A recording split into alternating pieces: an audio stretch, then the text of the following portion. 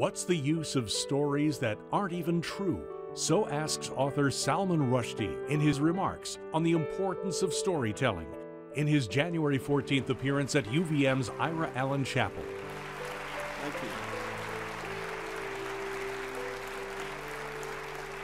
Well, it's nice of you all to come out in such numbers to listen to a writer speak. There's no reason why writers should be able to do this. And in, I don't know, 45, 50 minutes or so, you may come to that conclusion. I wanted to just talk about this strange business of storytelling. I mean, I've said before, but I think it's worth repeating, that we are the only creature on the earth that does this very unusual thing of telling itself stories in order to try and understand what kind of creature it is. We are, you could say, the storytelling animal. And some of these stories are true stories, some of them are sacred stories, some of them are national stories, some of them are family stories, some of them are stories we make up. But what we try and do, we're a very narrative-inclined animal. We understand things better if they're told to us in a story than if they're presented analytically. And this is why novels sell better than works of philosophy, I'm happy to say. That thing, the centrality of the story to us as people, is very evident from the beginning of life. You know, when children are born, once they feel loved and safe and warm with a roof over their heads, one of the first things they do the moment they can speak is to ask for a story. And so that desire to be told the world, you know, to have the world told to you, and for you to respond to that and see how well you can understand that, is there from the very beginning of our lives. And as a result, I've always been one of those writers who feels that story, narrative, is very important to place at the center of a novel. There is. I mean, these days, I have to say, there's a sort of fashionable trend away from that, away from the idea of narrative as being at the center. And I'm old enough to know that fashion goes round and round, and basically the best thing you can do to it is ignore it, as you see. But I've always thought, particularly if you're writing, I mean, I've written one or two quite long books, and my feeling is, if you're going to make a big car, put a big engine in it. That if you underpower the car, doesn't matter how cool it looks, it doesn't go very well. And the story is the engine of the text, in my view, and so I've always been very interested in how that works and why. And going back in time to look at early stories, I've always been very interested in fairy tale and folk tale, and in what in the East are collectively known as wonder tales. I was, as a young writer, very influenced by my friend, the great English novelist Angela Carter, who sadly passed away some years ago. Angela was enormously knowledgeable about fairy tale and folk tale, and in her own writing made much use of deviant, variant forms. So in her collection, The Bloody Chamber, she retells Beauty and the Beast, Snow White, Little Red Riding Hood in ways that their original tellers would not have recognized, largely because they're much sexier and much more violent. Both are improvements. Angela had a very interesting definition of the difference between the European folktale as best represented by the Grimm stories and the English folktale. And what she said is it's the difference between the wood and the forest. German stories, the stories of the Brothers Grimm, come from the Black Forest. The forest is dark and deep. You can get lost in it. There can be monsters hiding in it. There can be witches waiting to cook little children. The English wood is a much smaller place. You always know where the edge of it is. You don't get lost. The fairies are small and they hide under toadstools. So the English folk tale is little. The German folk tale is big and dark. And Angela moved between the two. And I've always added a third leg to that stool, which is the enormous storehouse of folktale, mythology, legend that becomes what you're given as your heritage if you grow up in India, as I did. These stories are very extraordinary because, for a start, they're rather more amoral than their Western counterparts. I'm going to come back to that in a little bit, but that idea that the fable doesn't have to end in a neatly tied up moral, don't be greedy. And it suggests to you that the bad guys can sometimes win. That's very useful information, because true. So that material was all part of the fabric of where my work came from, and it was added to it was added one more thing, which is that in India, an oral tradition of storytelling is still alive and well. Let's say in the West, by and large, oral narration has died out as a kind of mass form. But in India, particularly in South India, you can still get oral storytellers who can command very significant audiences. I mean, thousands of people come to hear them perform. And I've been to listen to one or two of these, and there's something very remarkable about what happens in these stories, because they do not observe the rules of what we are told is classical form. And that's perhaps best expressed in the advice given by the King of Hearts to a very flustered White Rabbit in the court scene of Alice, when the White Rabbit isn't clear how he should tell his story. And the King of Hearts says, start at the beginning, go on until you reach the end, and then stop. That's, if you like, classical form in a nutshell. But what happens in the oral storytelling tradition is that's exactly how it's not told. The storyteller will introduce a storytelling motif which is often taken from legend and mythology. He will almost immediately digress and compare that story to some contemporary political scandal. And then he'll digress from that to tell you a personal story about his relationship with his wife. Then he may well break into a song and dance routine, tell you a couple of jokes about nothing in particular. And so you have 4 or 5 different performative threads interweaving all the time. And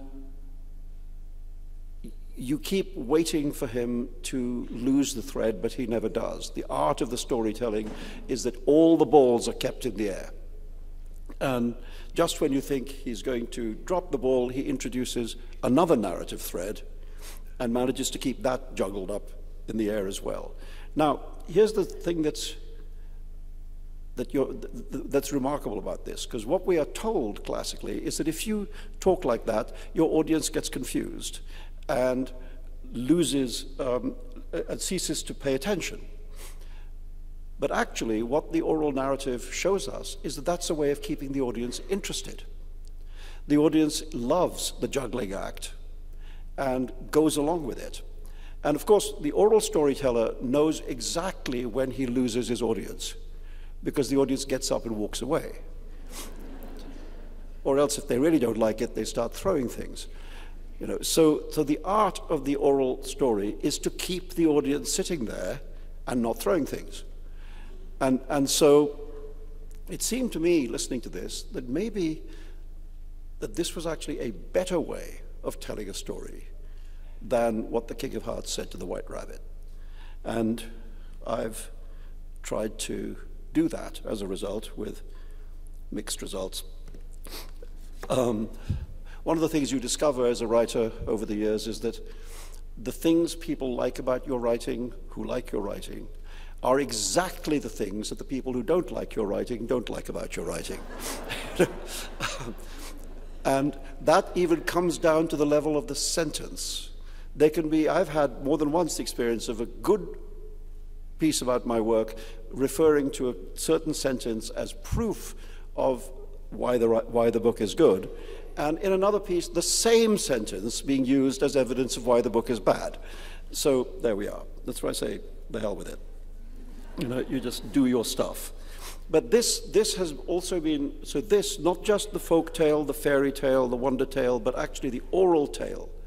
These have all been a part of how I've come to be a writer. And of course, in Haroun and the Sea of Stories, that question of the oral narrative is very much in the foreground, because one of the main characters, Haroun's father, Rashid Khalifa, is an oral storyteller who loses the gift of the gab. So I just wanted to talk a little bit about how I came to write this, my version of the wonder tale, if you like. And it started, of course, with this level of interest, so that had been sort of bubbling around in my head anyway. And then it just started with a I don't know, request is too polite a term to put it, instruction from my son, who said, rather scathingly, "Why don't you ever write a book that I want to read?" He was 10. So I thought, oh, well, you know. And I remember there's a line in a song by Paul Simon, a song called St. Judy's Comet, which is kind of a lullaby, in which he sings, "If I can't sing my boy to sleep, it makes your famous daddy look so dumb." Look so dumb. And I thought, well, if I can't write a story that my child likes, what kind of a writer am I? And so I said to him, well, look, I'm just in the middle of this novel right now. It's a big, long, difficult novel. Let me just finish the novel. And then the next book I write, I'll write a book that you might like to read. And then that novel was The Satanic Verses. And it had somewhat complicating effect on my life and on his. And so I thought, well, given how complicated our lives had become, one of the things I should do is keep that promise. And so I did.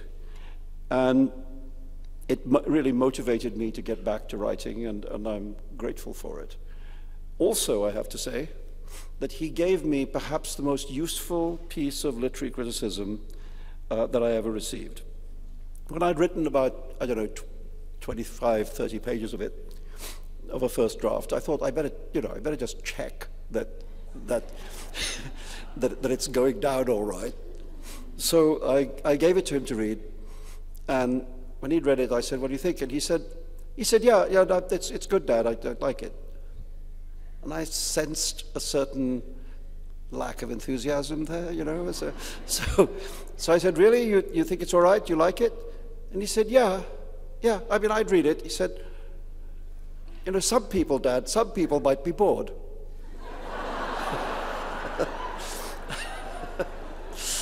And I said, "What do you mean, bored? And why?" And he used this wonderful phrase. He said, "Well, it doesn't have enough jump. Doesn't have enough jump in it." I thought, "Jump?" "Yeah," he said, "jump. It doesn't have enough jump." And I kind of understood exactly what he meant. And I thought, I can do jump, you know, give me that back. You know. So I took it back and I sort of rewrote it and showed it to him again, and now more or less through clenched teeth, I said, "So what do you think of it now?" You know? And he said, "No, now it's great." And it was really very clarifying and helpful, that piece of advice. So I owe him that as well. There's one of the great things, I mean, I think, yes, it was E.B. White who wrote Charlotte's Web, you know, and said when asked about writing for children, he said, you don't write down for children, you write up. The young readers are very, very demanding readers. When they like it, they really like it. When they don't like it, they really don't like it. And they don't bother to finish books that they don't like, and they tell you why they don't like them. All of this is hurtful and upsetting. So if possible, when writing for children, write a good book. It's less painful. But one of the things I felt from the beginning writing Haroun and the Sea of Stories is that I didn't feel that I was writing only for younger readers. I wanted to write a book which, as it were, spoke in two voices at the same time. And that younger readers, I mean, my son was 11, 12 when it came out, that kids of that age could read it and get the pleasures that they wanted, and that grown-ups could read it and, in a way, see a different book there. And I thought, you know, if you look at what's happened in the movies, there's an enormous amount of cinema now about which you don't even ask yourself the question whether it's for grown-ups or children, because it's kind of for everybody.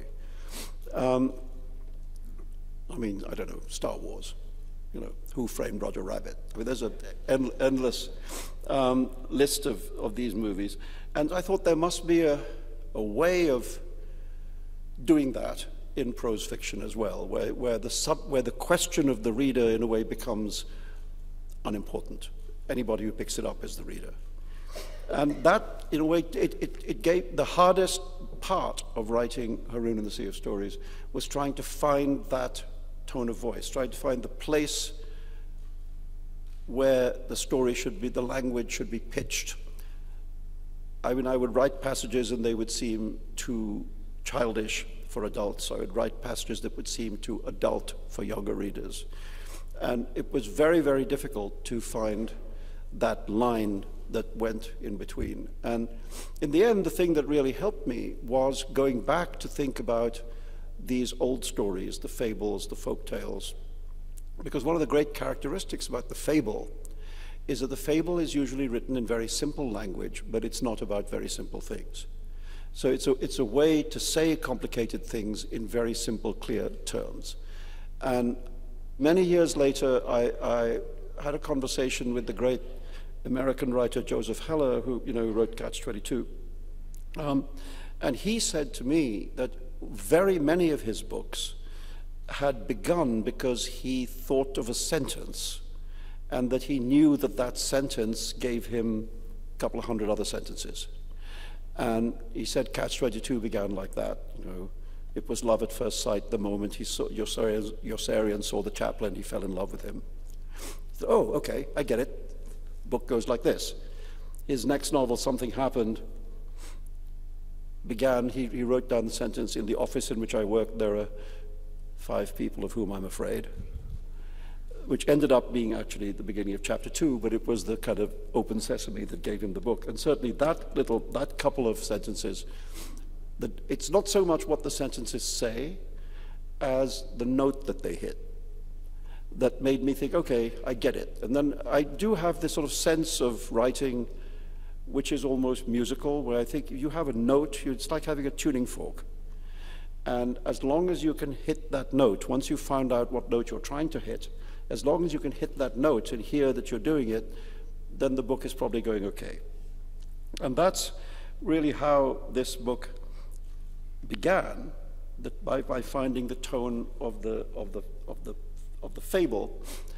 The story itself, oddly, came almost fully formed. It's very rare for me that happens, that the story just kind of plops into your head. The Sea of Stories, the idea of the Sea of Stories, the idea that there's a sea which contains all the stories in the world, all kind of flowing in and out of each other. That was partly my invention. I mean, yeah, actually, it was more than partly my invention. But it does come from, the phrase comes from an ancient collection of stories written in Kashmir in Sanskrit, a very long time ago, much older than the Arabian Nights, which in Sanskrit is called the Katha Sarit Sagar, which means Katha story, Sarit stream, Sagar ocean, the ocean of the streams of story, is what. And in that book, there isn't an ocean. It's just a compendium of stories, and that's just the title it's given. But it made me think, suppose there was an ocean. Suppose there was an ocean and that the stories came from there. And when my son Zafar was young, Harun being his middle name, by the way, I used to tell him stories, not so much in bed, but when he was in the bath. I used to tell him bath time stories. And so the bath, you know, the smaller version of the sea. And I would do this thing where I would dip a mug into the water and pretend that it contained a story and sip it and then tell him the story. You know, so I had that, made up that idea that stories could be held in liquid form. When he was a little boy and I was telling him these stories. And so that gave me, if you like, the sort of central metaphor of the book. And the kind of narrative heart of the book, which is this battle between these two worlds, one of which is dedicated to chatter and gossip and conversation, etc., and the other of which is dedicated to darkness and silence, and etc. It actually came out of a story that I had written several years earlier and never published because I thought there was something wrong with it. I had written a story which had nothing to do with Harun or his father or the Earth's second moon or any of that nonsense. Just a story about these two communities at war with each other. And when I finished it, I thought, I don't like this very much. There's something that's not working here. And I put it away in a drawer and literally forgot about it. And then when I began to write Harun, I suddenly remembered that story and I thought, oh, those people belong here. You know, it's like 10 years later, I found out where they belonged. And I fortunately managed to find the file containing the first draft of the story, and that gave me a lot of the central narrative. The idea of the Sea of Stories, I think it's worth just reading you a little bit so those of you who haven't yet got to page 71, which of course I can tell from your laughter that you all have got to page 71. So you're just going to have to hear it for a second time. But for the 3 or 4 people in the audience who haven't got to page 71, this is If the Water Genie telling Harun about the ocean of the streams of story. This is Harun, looked into the water and saw that it was made up of 1,000,001 different currents, each one a different color, weaving in and out of one another like a liquid tapestry of breathtaking complexity. And if the Water Genie explained that these were the streams of story, that each colored strand represented and contained a single tale. Different parts of the ocean contained different sorts of stories, and as all the stories that had ever been told and many that were still in the process of being invented could be found here, the ocean of the streams of story was in fact the biggest library in the universe.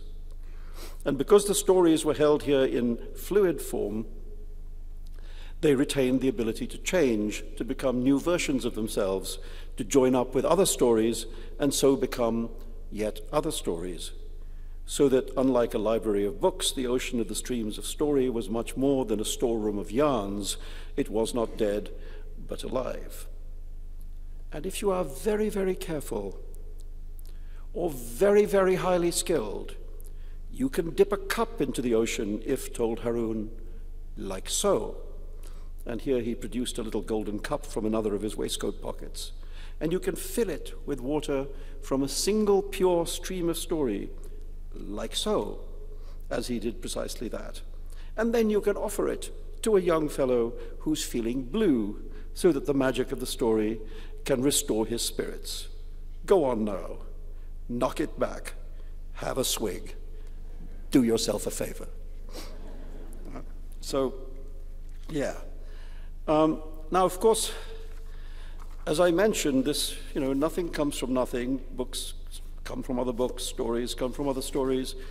And I just want to say a little bit about the animal fables, because the animal fables, as I said at the beginning, they're wonderfully cynical.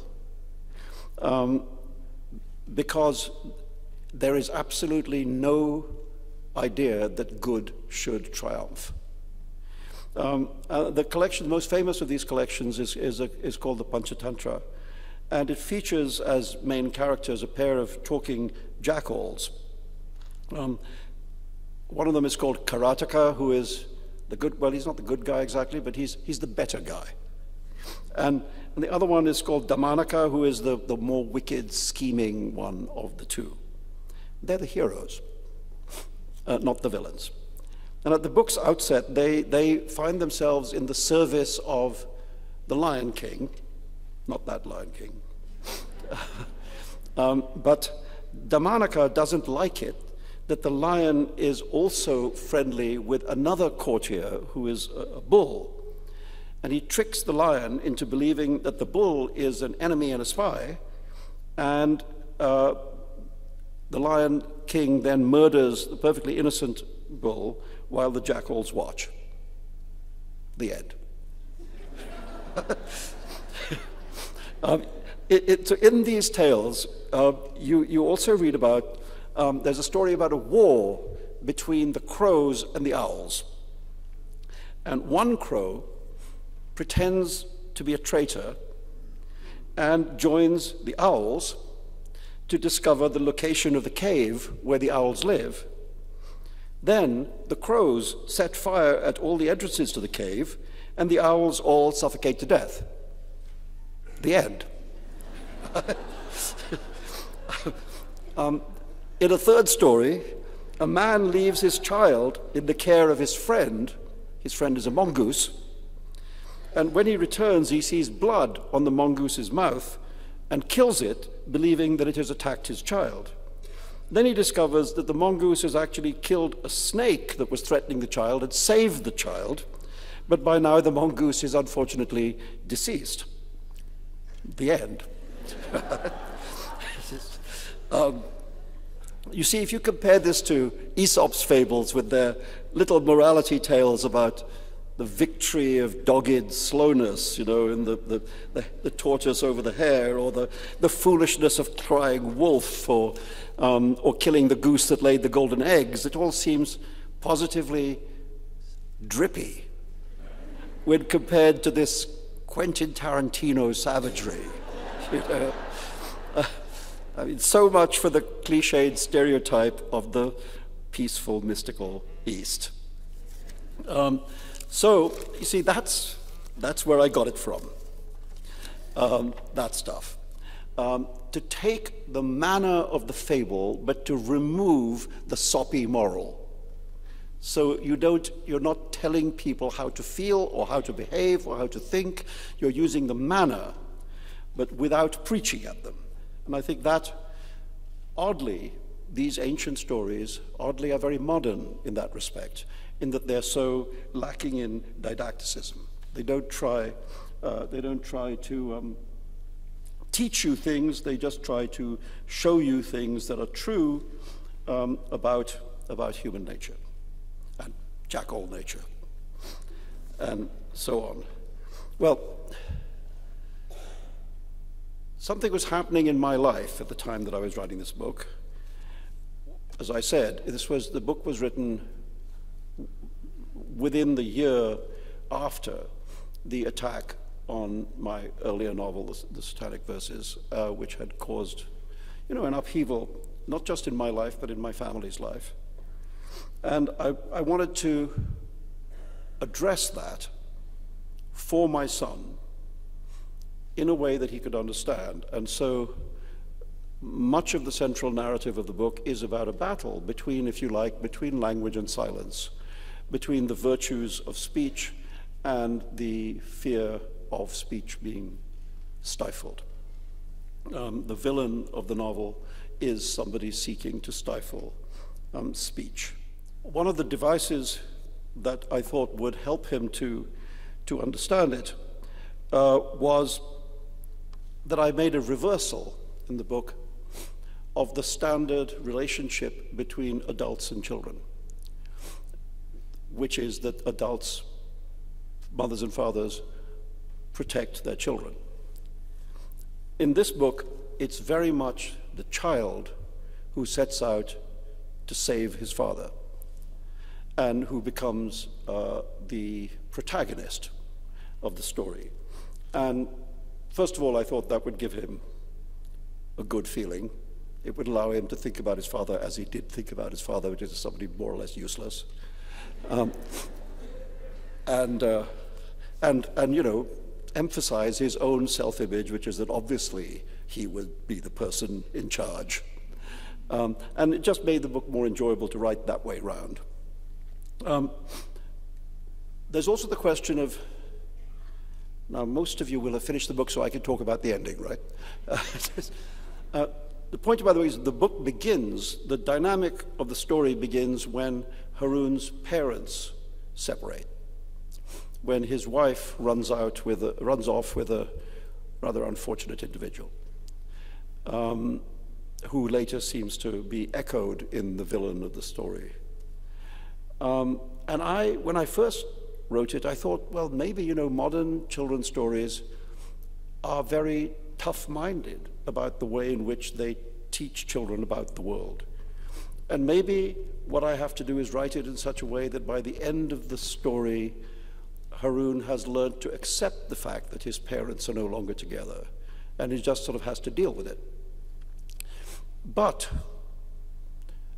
once the book got underway, the momentum of the story demanded that I didn't do that. It demanded, as stories do, that the thing that is broken in the beginning has to be unbroken by the end. And so I had to write, rather unusual for me, a happy ending.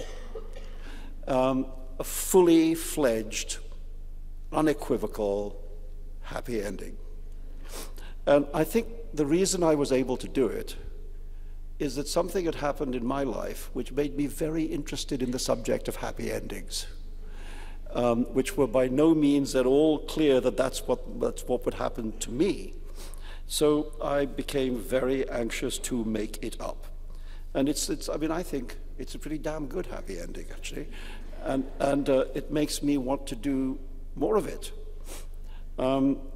I haven't really succeeded that well, except in the sequel that I wrote 18 years later to Haroon, when I wrote Luca and the Fire of Life for my second son, who kept, until I wrote it, who would say, "Where's my book?" And now the two of them argue about which book is better.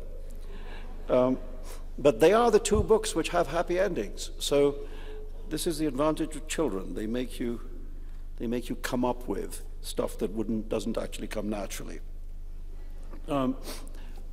Haroon is my son Zafar's middle name. When I first wrote the book, he was quite displeased that I had not used his first name. Now he's incredibly relieved that he has a little bit of distance from the book. And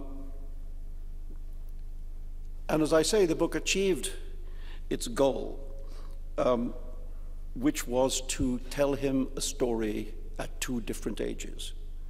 Tell him a story as a child and tell him a story as a grown-up. And even though the words were the same, the story was read differently. And so all I can say is, read it twice. Who was it? I don't know, I think it's Nabokov, might not be, who said that if a book's not worth reading twice, it's not worth reading once. So, you know, obviously you'll all read it twice.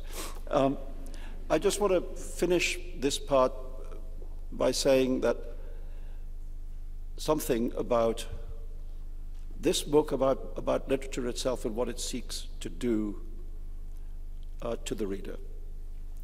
What art tries to do is to increase, by some degree, the sum total of what it is that we know, what it is that we understand, what it is that we see, and therefore, in the end, what it is possible for us to be. And depending on the genius of the artist, the degree to which it expands our minds, is greater or smaller. But all serious art, I believe, tries to do that. It tries to open the universe. And first of all, that's not easy to do. And secondly, I think that to do that, well, put it like this, you can't do that by sitting safely in the middle ground. To push the boundaries outwards, you actually have to go to the boundaries and push. And so to increase frontiers, you must go to the frontier and seek to widen the frontier. And that's risky business. Frontiers, as we know, are dangerous places. And also, there are plenty of people, powerful people in the world who don't want the universe opened up a little more, who in fact would rather prefer it to be shut down. And so, artists who go to that edge and push outwards often find very powerful forces pushing back. They find the forces of silence opposing the forces of speech, the forces of censorship against the forces of utterance. At that boundary is that push and pull between more and less. And that push and pull can be very dangerous to the artist. And many artists have suffered terribly for that. And yet, somehow, their work very often is victorious. I mean, that's to say, you go back to early days, the poet Ovid wrote something that Caesar Augustus didn't like. We're not even sure what it was that annoyed Caesar Augustus, but something did. And so Ovid was exiled to a dreadful little dump of a village on the shores of the Black Sea, and was never allowed to come back to Rome. He wrote endless, piteous letters asking to come back to Rome and was never allowed to do so. And so his life was, badly damaged, and he died in exile. And yet, the poetry of Ovid has outlasted the Roman Empire. The poet Mandelstam annoyed Stalin by writing a funny poem about Stalin. Stalin not known for his sense of humor. And as a result, Mandelstam spent his life in labor camps and eventually died in one. And yet, the poetry of Mandelstam has outlasted the Soviet Union. You could say the same about Lorca. Lorca killed by Franco's Falange, but the poetry of Lorca has outlasted the Spanish dictatorship. So what we see from this is that art has incredible resilience and strength, but artists are weak and vulnerable and need protection and often suffer terribly for this attempt to push against the forces of darkness and limitation. And yet, every artist worth the name, I think, would agree that in spite of those difficulties, in spite of that battle against silence, doing this, going to the frontier and pushing outwards, that's the job. Thank you.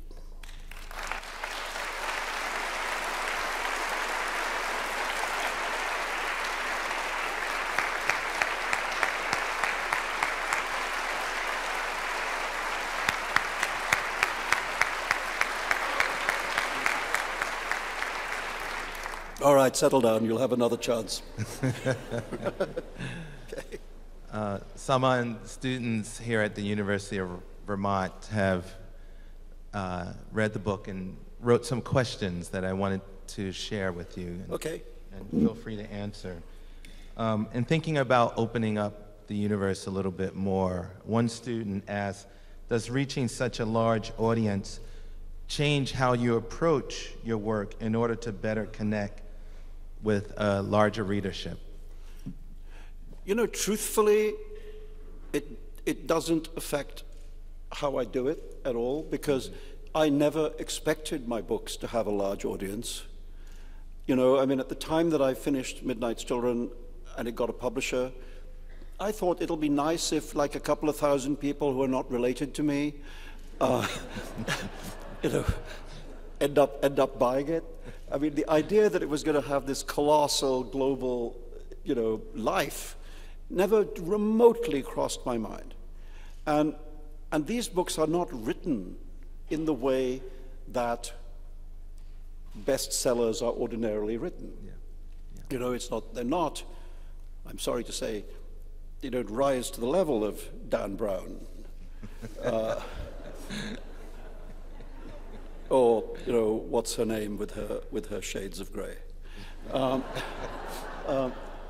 mean, I remember, you know, somebody asked, I remember Umberto Eco, after the enormous, gigantic success of The Name of the Rose, was asked about this question, about, you know, how does this enormous audience affect your writing? And he said, I'll tell you how to write a bestseller.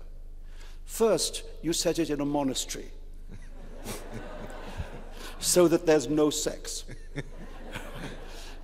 Then you make it about very abstruse intellectual philosophy, because that's really popular. And then you make sure that there are large slabs of Latin. And that's the clincher. So, you know, I mean, I think Eco was probably quite surprised with what happened to The Name of the Rose. And see, in the case of this book in particular, I was really writing it for one person. You know, I mean, I was trying to please one person. As I say, in my mind, I was trying to please one person at 2 points in his life. You know, and I just thought that the particular leads to the general. If you can please that one child, you please many children. If you can please that one adult, then maybe many other adults. But I was literally, it's the only, I mean, these books, the 2 books I wrote for my sons, are the only books about which I would say that I had a very, very clear audience in mind, and it was an audience of one, you know? And fortunately, a few other people read it too. You talked about the tales and their influence. One student asked about the influence of magic realism on this particular book and all of your work. Well, you see, as I was trying to say, the magic realists were influenced by the same material that I was influenced by. So if you look at it, the source material goes back to the same source. Now, my view is that the term, there's 2 things wrong with the term magic realism. I mean, one is that I think it has a real meaning when you use it to talk about a group of writers in South America from the mid-50s to the mid-70s, you know, because that was an extraordinary flowering of genius. And realismo magico was a phrase that they used themselves to describe what they were doing, and it applies to them. The term is, in my view, absolutely identical to, for example, surrealism, which had its origins in France, to fabulism, which was used about American literature in the 1970s, writers like Thomas Pynchon and Donald Barthelme and so on. This kind of writing which departs from naturalism, is something which exists in every culture at different moments. And you could say, you know, Kafka's Metamorphosis is magic realism. Gogol's Nose is magic realism. Diderot's Jack the Fatalist is magic realism. The term ceases to be useful. What there is another tradition in literature which is, to me, more interesting than the naturalistic tradition, which is a tradition of invention and which shows which uses a technique which mingles the fantastic with the observable. Yeah. And that, you know, I mean, I grew up surrounded by that. Try going to see an Indian movie. You know? You can't escape that combination of the fabulous and the everyday. Yeah. And so, yeah, I mean, I recognized in magic realism many things that I knew about from home. And so it's a kind of synergy, is what I'd say.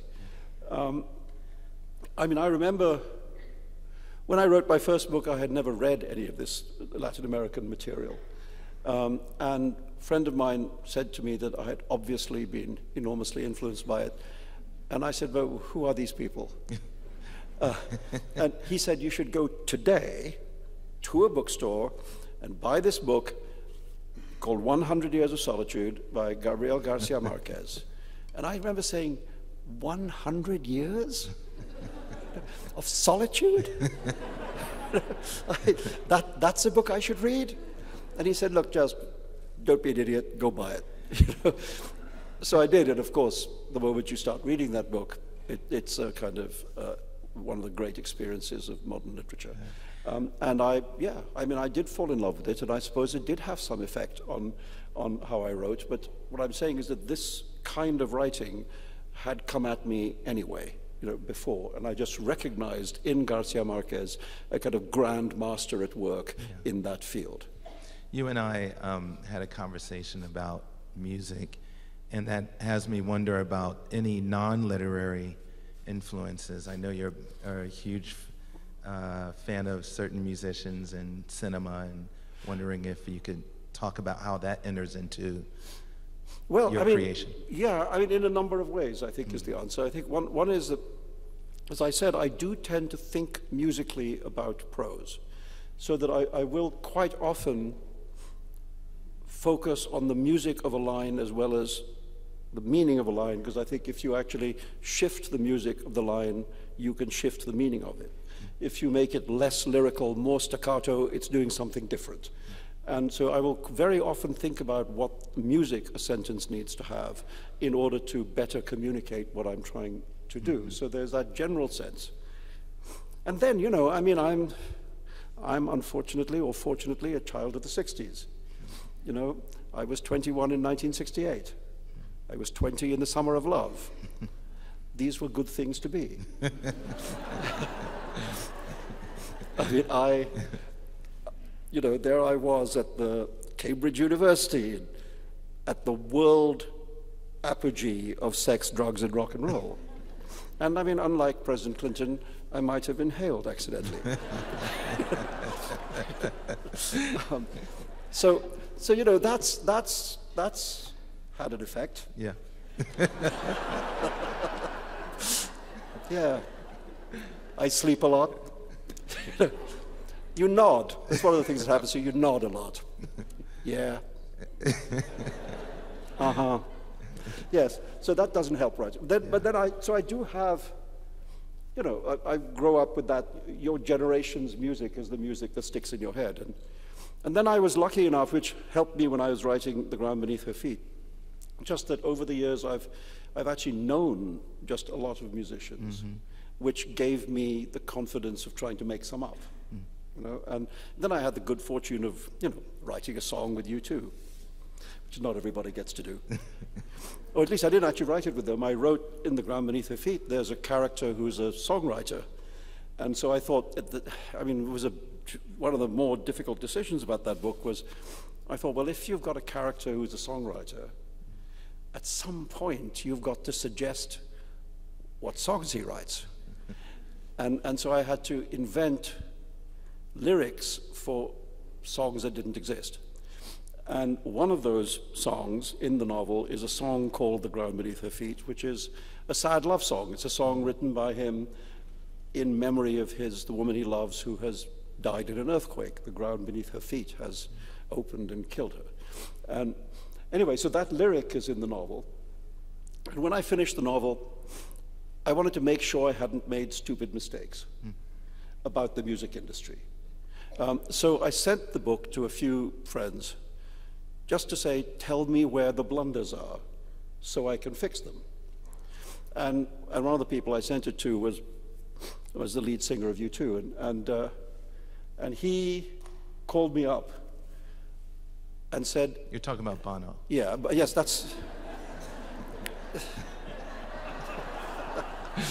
Yes, his name just slipped my mind from it. And he called me up and he said, so I read your novel. And you know the title track I said, Bono, I didn't know that novels had title tracks, but he said, only I've written a melody, and I think it's very good. So then I had to go to Dublin, because he wouldn't send me a CD. I had to go to Dublin so I could hear the title track. And actually, it was very sweet, because he was shy. And he wanted me to listen to it separately from when the other members of the band and all weren't there. So I had to go and sit in his car for him to put the CD in, you know. Now, I have to tell you, the sound system in Bono's car is not like the sound system in your car. In fact, if you open the trunk, it's all sound system, you know. So anyway, so he sat there and he made me listen to it 3 times. I actually liked it the first time, but he thought he thought that I was, you know, lying. And so he made me listen, and only after he thought that I actually liked it were we able to go into the house for him to play it to everyone else. And then they recorded it, and, you know, so I had a song on a U2 album, and I got to go to gigs where they're playing my song. I mean, it doesn't happen to every novelist. So. This is my last question. Yeah. In response to recent events, you said, we must all defend the art of satire, which has always been a force for liberty and against tyranny and dishonesty. And my last question is, what value do you place on your imagination in that fight? I don't know. I mean, it's for other people to say, really. You know, I mean, my view is not all my books. I would not describe all my books as falling into the category of satire. You know, but some of them do. I mean, I think my novel *Shame*, which I wrote after *Midnight's Children*, is probably the most directly political satirical novel that I ever wrote. And it's pretty harsh, the satire in it, you know. But it's a book that I'm proud of, and I think, oddly, a quarter of a century later, it feels almost more contemporary than when I wrote it, because of the way the world has gone. As I say, I mean, it's satire like, I mean, if you're a writer, it's kind of like if you're a composer, you have an orchestra to compose for, you know, and sometimes you write more for the strings and sometimes more for the keyboard, and you don't have to write the same thing every time you compose. And it's in the same way when you're writing, you don't always write for the same part of the orchestra, you know, and so satire is one of the tools, and it's a very important one. And actually, in the history of France, it's been enormously important ever since the French Revolution. Some of the first really powerful satirical pieces in French history were feuilletons, the sheets that were distributed in the street, attacking Marie Antoinette after she encouraged people to eat cake, which was really bad for their health. So there was a kind of, you know, early gluten-free satire.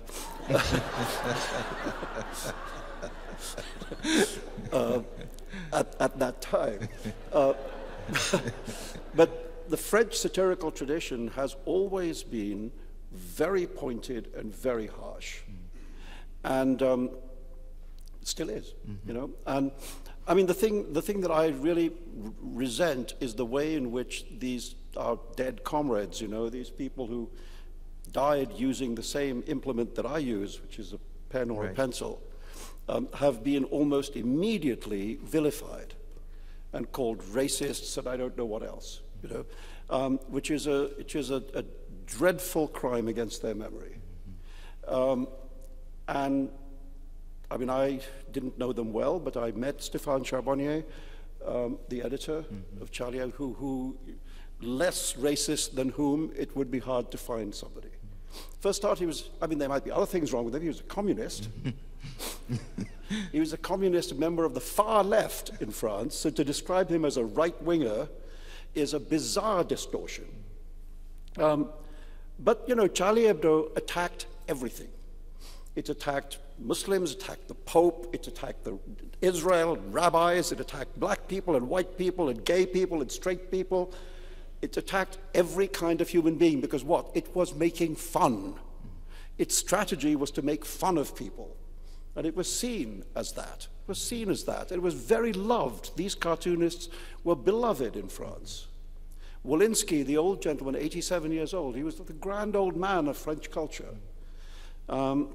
Anyway, so the thing that I've come to, I mean, I used this phrase on television the other day, with the rise of what I call the butt brigade.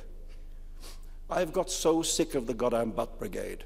And now, the moment somebody says, yes, I believe in free speech, but, I stop listening. No, because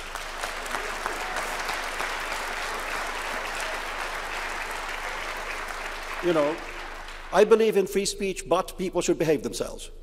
I believe in free speech, but we shouldn't upset anybody. I believe in free speech, but let's not go too far.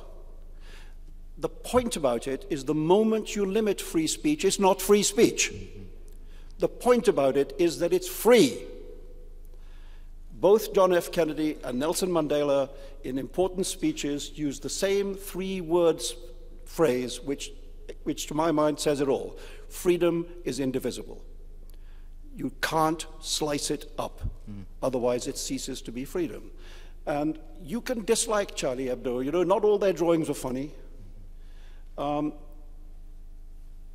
You can dislike, but the fact that you dislike them has got nothing to do with their right to speak. The fact that you dislike them certainly doesn't in any way excuse their murder. And the idea that within days of this murder, sections of the left as well as the right have turned against these fallen artists, to vilify them is, I think, disgraceful. The end. With that, thank you.